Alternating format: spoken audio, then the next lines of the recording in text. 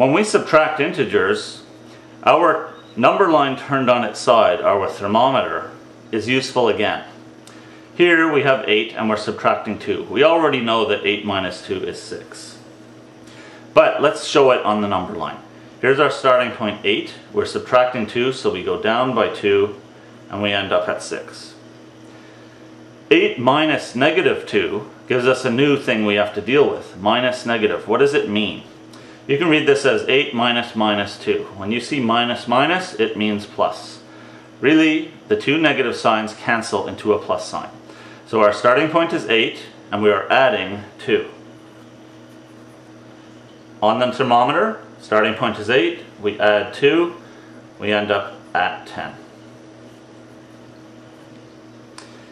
The third question, negative 8 minus 2. We're starting at negative 8, and we're going down by 2 because it is a subtraction. 1, 2. The answer is negative 10.